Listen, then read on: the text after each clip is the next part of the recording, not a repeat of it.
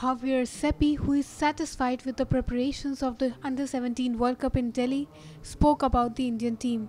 The FIFA Tournament Director of the local organizing committee wants fans to support the local team irrespective of their result, as this would be the first ever FIFA World Cup India would be a part of. This is the first time that there is a FIFA World Cup. The way India does in the World Cup, of course, is extremely important for the tournament. But I think here it's also important to set realistic goals. When Guatemala played its first World Cup, the FIFA Under-20 World Cup in Colombia in 2011, they drew 3 matches. They went to round of 16, and I remember that I had Guatemalan friends to tell me that it was party 7 days in Guatemala. They hadn't won a single match, but they went to round of 16. So this is the first time an Indian team will play a World Cup on an extremely competitive group.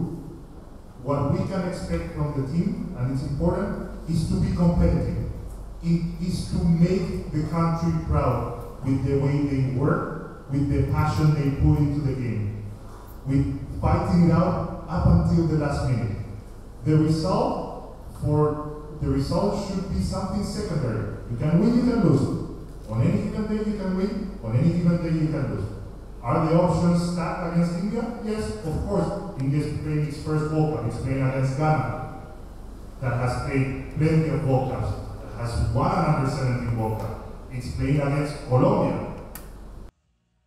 Ceppi, who has spent a considerable amount of time with the LOC, wants to see India holding a FIFA World Cup in future. We should expect the Indian team to compete, to fight it out, to go until the last minute.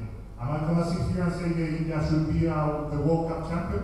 I hope India one time can be a World Cup champion, but it takes time.